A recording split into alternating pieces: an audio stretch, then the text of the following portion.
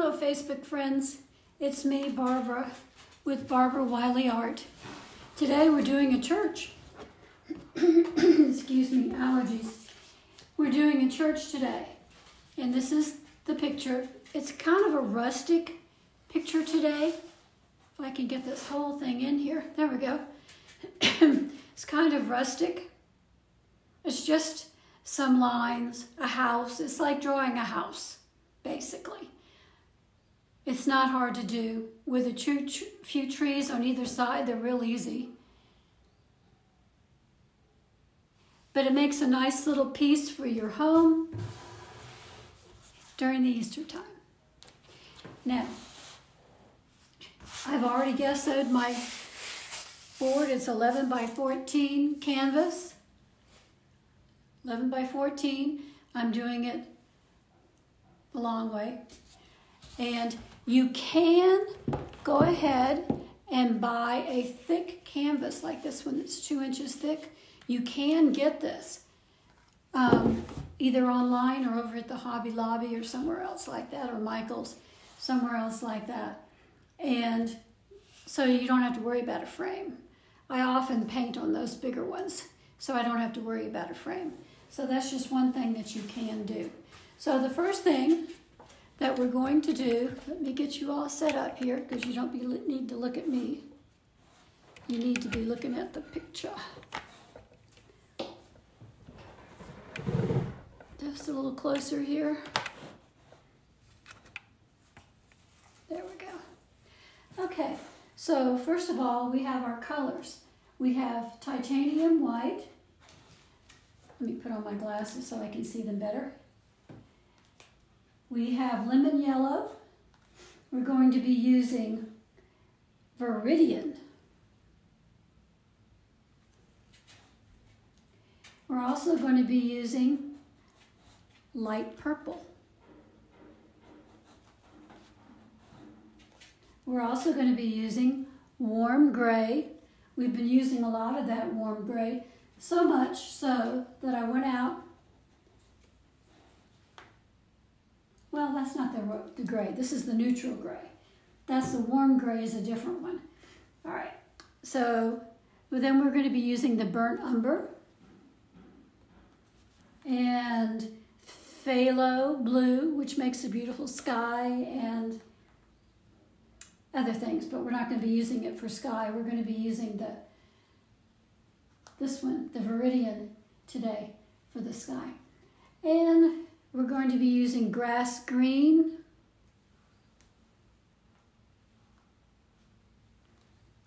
and silver for the walkway. I liked silver for the walkway. You can use gray if you like, and raw umber for the trees.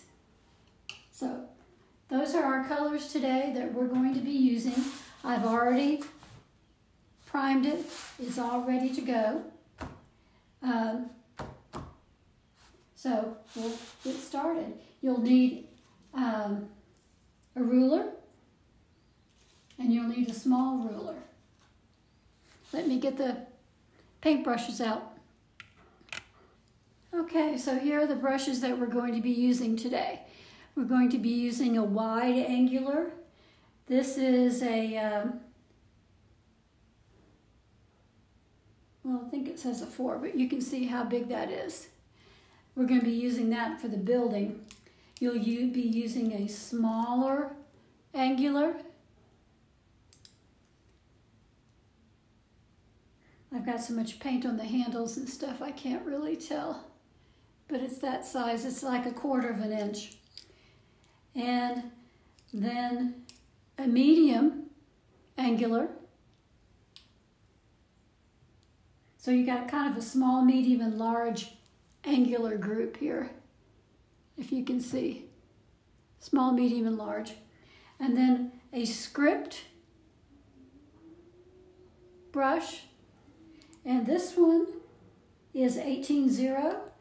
And this is the little one that I kind of like to use to do, this is a spotter, a 20-0 spotter that I've been using a lot. And I like to use that to paint my initials in there sometimes, or do just a tiny little bit of touch-up when I need it.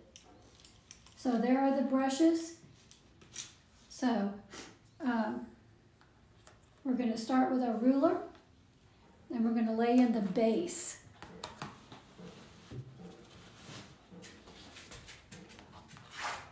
Now on this one, you can do it any way you want.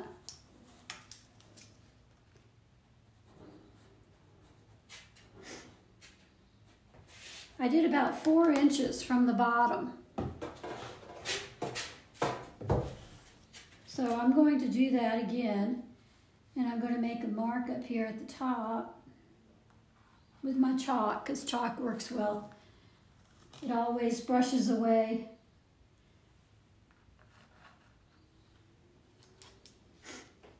So you're just going to make a line all the way across with the chalk.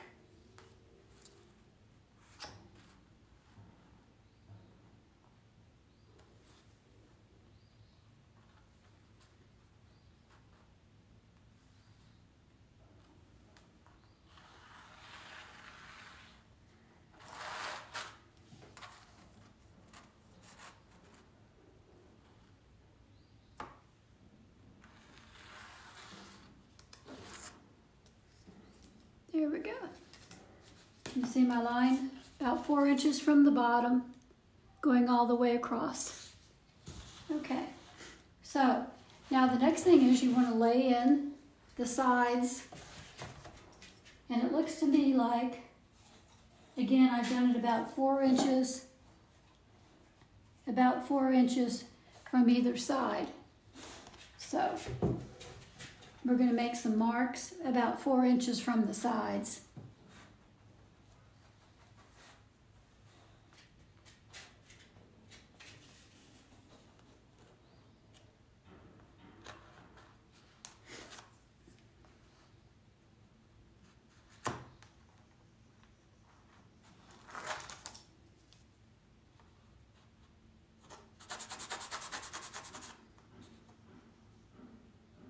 Let's try that again.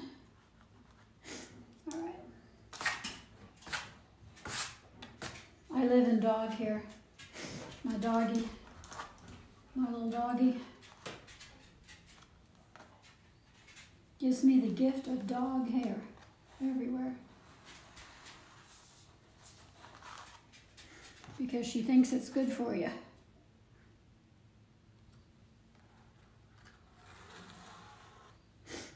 Okay, so I just made some lines going up, and now we're just going to actually measure those lines to see how far they did go. These are about 5.5 inches each.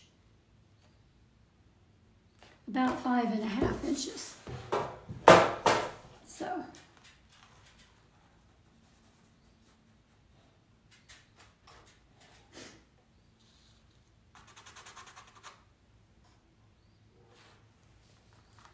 see, with the chalk, you can just use your finger and erase what you don't need. Okay, so there's the outside of the church, and then it goes to a point. I've got to find the middle.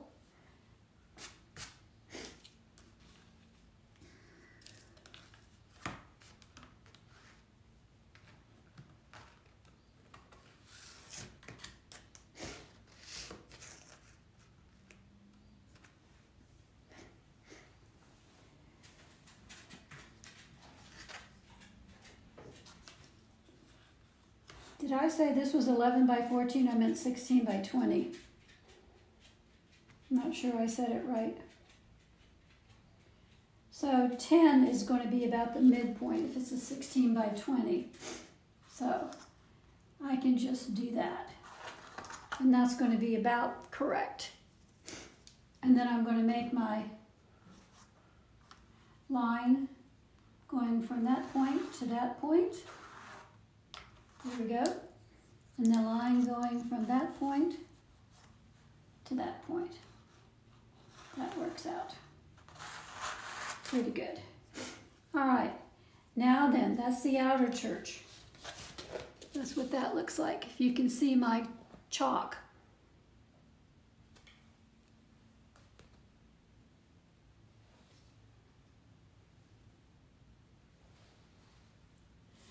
All right.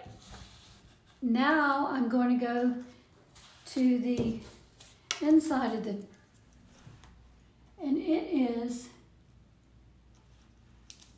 inches.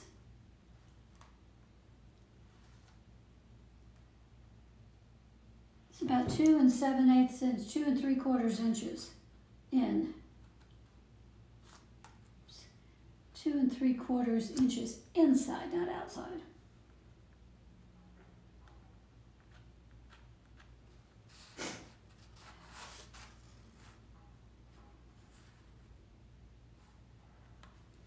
About that. Okay, and so I'll just make some lines going up and erase them as I need to.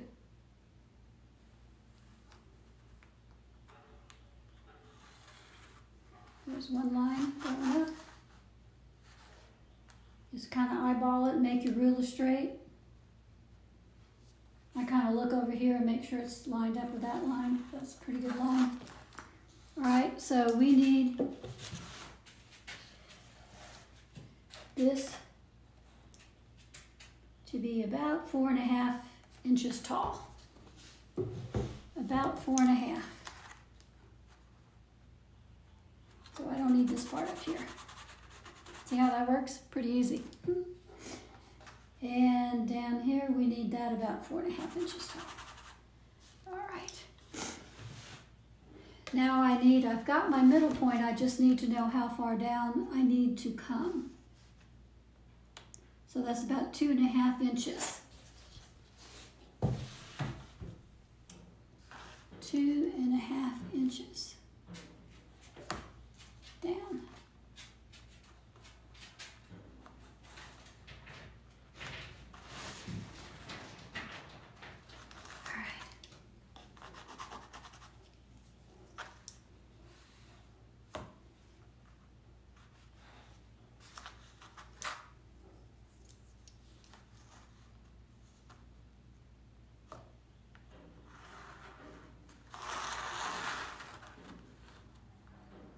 Whoops. No wonder that didn't look right. No wonder that didn't look right. It wasn't right.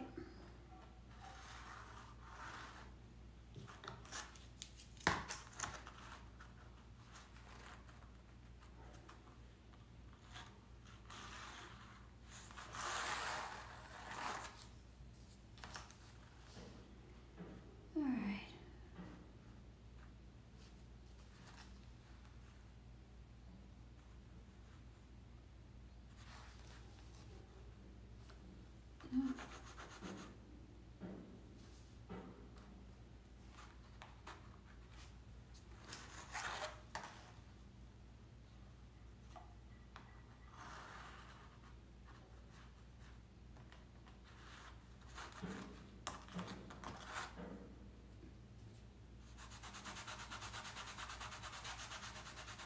Don't worry, all of it will come off.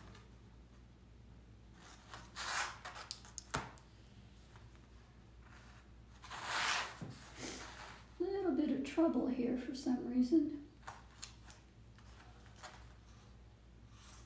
All right, now we'll get it.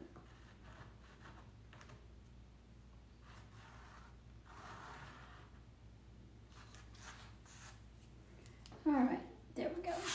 We'll get all that erased off in just a minute. Okay, so now we've got the inner one. Now we're going to do the door.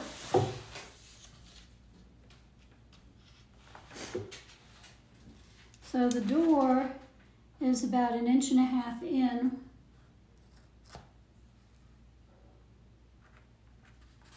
On either side.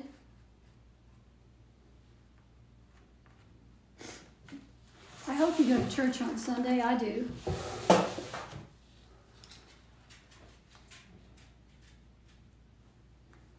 Church is a good thing. There's that.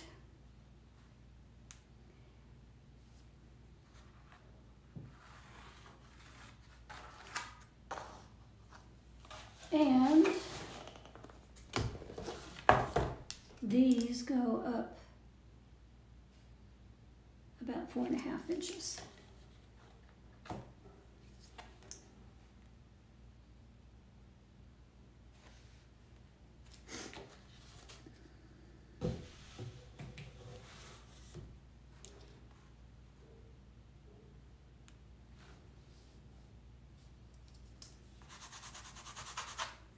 These were 4 3/4. I don't know how I got that messed up. I'll get this right.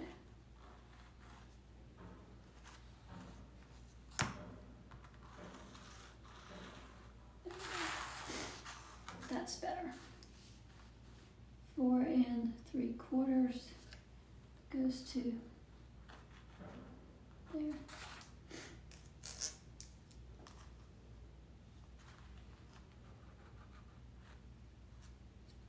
And this is 4.5 here.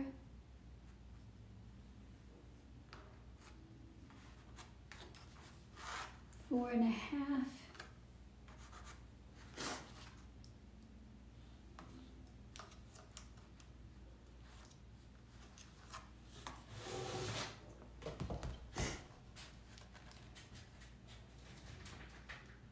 It's about 2 inches down. The little door is about 2 inches down from that point.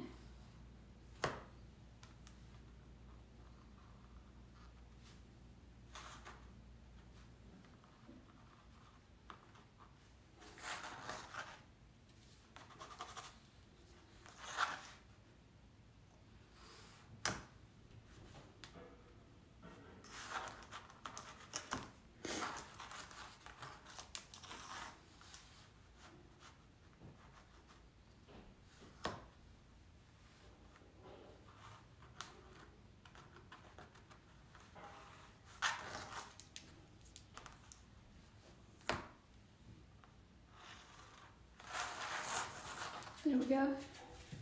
So we've got the rough outline now from this mark here. We're going to make a curved line right like that. So something pretty for the yard. Like that. That's the basic outline of our church. Okay, I'll be back in a minute. Okay, so now we're all set up. I've got my paint set up. I've got my Veridian blue right there, and I've got some white. And we're going to use sponge background again. I'll show you other backgrounds, but right now we're just going to stick with the sponges. So I'm going to dab this, a little bit of white, a little bit of Veridian, and I'm going to go do the background. Just pounce, pounce, pounce like we've done in other pictures. Pounce, pounce, pounce, pounce, pounce. And it makes a really interesting looking sky. Not bright blue, but pretty.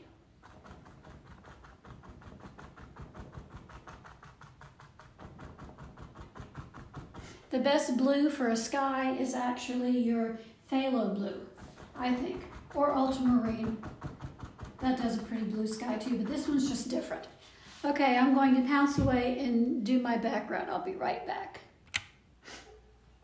Okay, I've got it blocked in, and now I'm going to go over with a second coat, and I'm going to make sure to get the edges done, like I did on this one. I'm going to make sure I get them all the way down to the end. See, I didn't get the edges all the way down there. So you got to get those edges like that. So I'm going to go over it again and get that background just the way we want it to look. I'll be back in a minute. Okay, so we've got the background in, and I've painted the sides, you can see, and we're going to dry that. Let me get my hairdryer before we do anything else.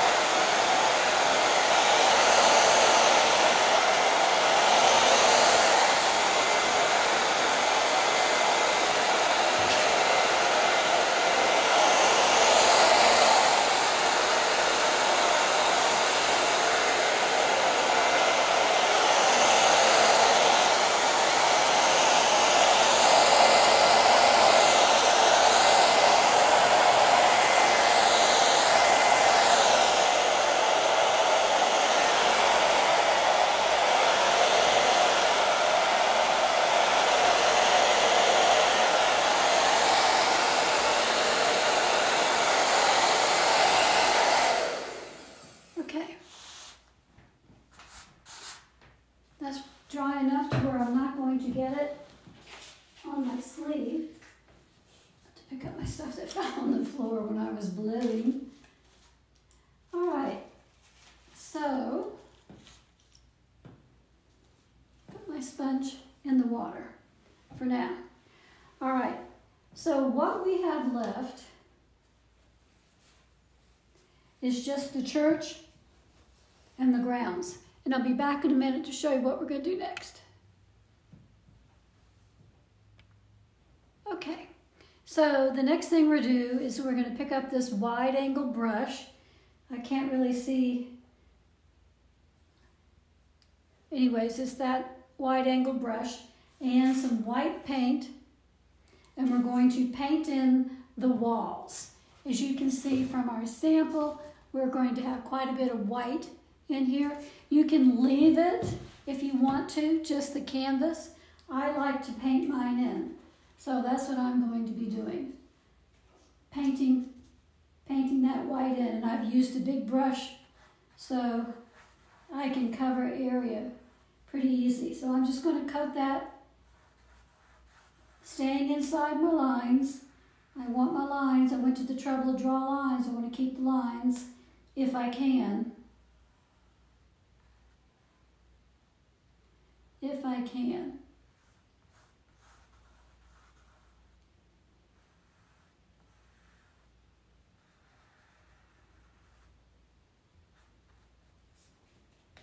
I just think it looks a little bit more professional, a little bit more finished, but you don't have to paint in here. You can get away with just leaving the white canvas if you want to.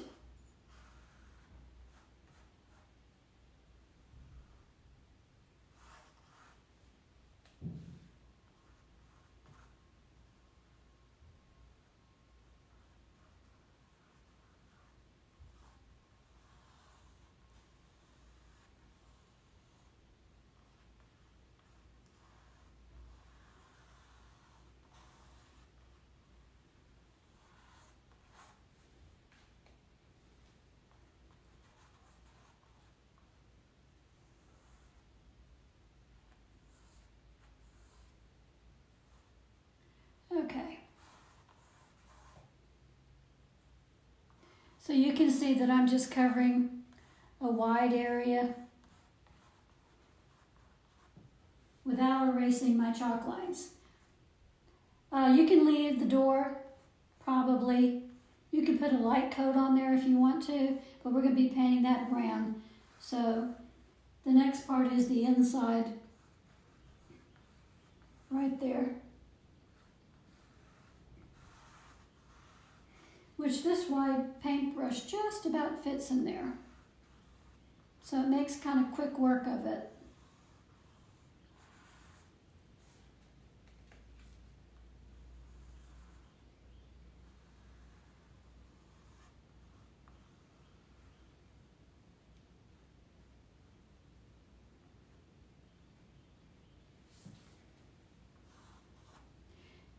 Now, if you look back at an angle, you can see the places where you might have missed. And I'm kind of looking back, kind of scrunching down and looking back, and you can see the light will shine in on the places where you missed. So kind of scrunch down and take a look at it and see where you might have missed.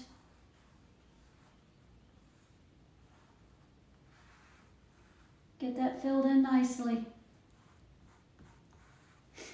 And I'll be back in a minute with the rest. Okay, I don't know if you can see it or not, but I have a little problem right over here. One of my doggy's hairs got in my painting. Now I'm going to show you a quick and easy way in just a minute to get that out. Okay, so here's my, using my tweezers.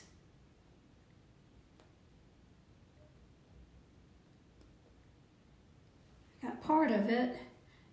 It broke on me. Part of it's plastered down with the paint. There we go, I got it moving around.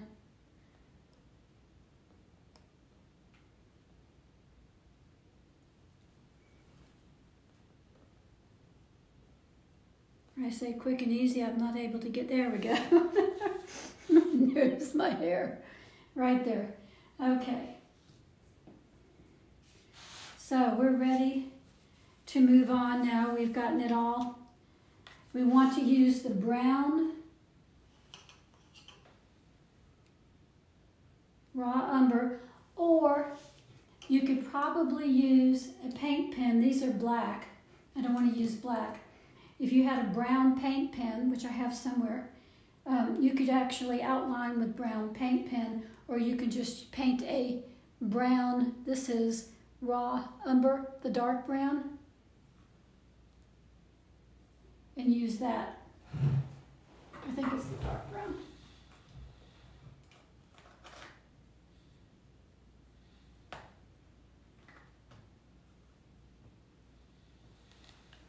Yeah, I think it's the dark brown. So here it is. Yeah, that's what I was looking for, raw umber. Raw. And I'm going to be using my script brush. This is the little small script brush.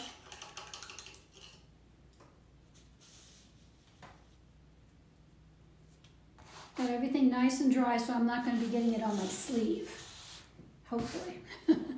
So what we're going to do is we're just going to line the sides of this church.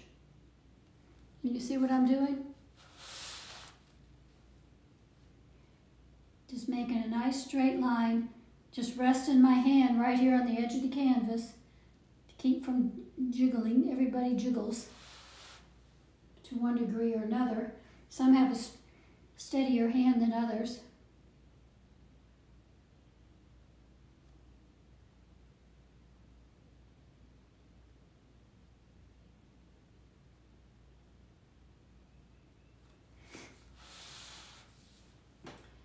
So I'm going to make my lines. I'm going to fill in here, up to the top, and around the side, and I'll be right back. Okay, I have the church basted in all the way around, and I forgot to tell you I'm not doing a steeple on this one because in this picture there wasn't enough room. Really, I just added it in there. It's just kind of an afterthought. This one I thought I would take it up to the top and be done with this. The little cross on the top, it just didn't fit in. So I've done these all the way around, and now we're going to do the inside doors. So I'll be back in a minute. Okay, I've got my church outlined up.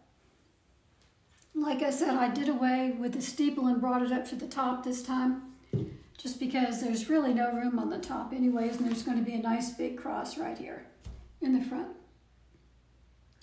So I put my little eaves in. I just kind of sketched them in a bit so I know where they are. I line the inside of the doorway because that's going to be a darker color than the lighter, than the middle part. So, okay, so now we're going to take that same dark color and we're going to use our smallest brush, angular brush, and we're going to do in our eaves and in the outline of the door. So I'll be back in a minute. Okay, so I've got my little eaves painted in, and I've got the frame of the doorway painted in. So the next step, I think, is going to be drying everything, and then we'll pencil in the doorways, the windows, I mean. So let me get out the hairdryer, and I'll be right back. Okay, I'm ready to draw in my windows now, and so I've measured, and it's about 3/4 of an inch up and 3/4 of an inch on either side, and about 3 3/4 inch tall.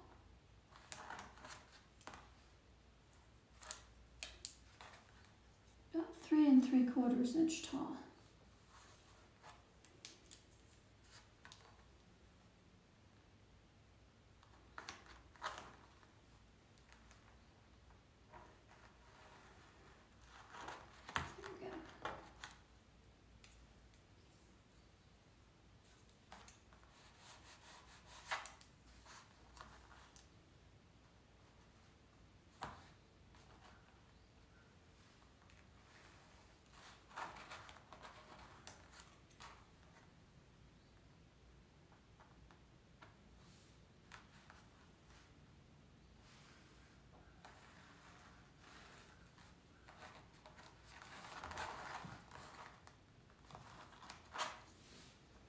then I'm just going to round it up at the top.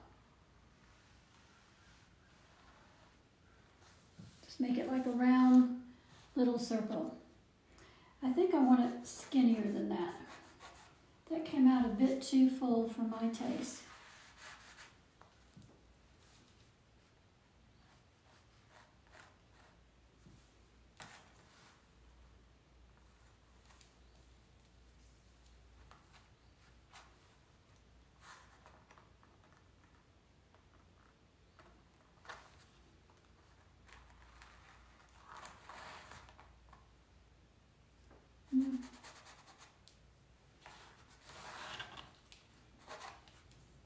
Chalk works really well when you're struggling to get things just right.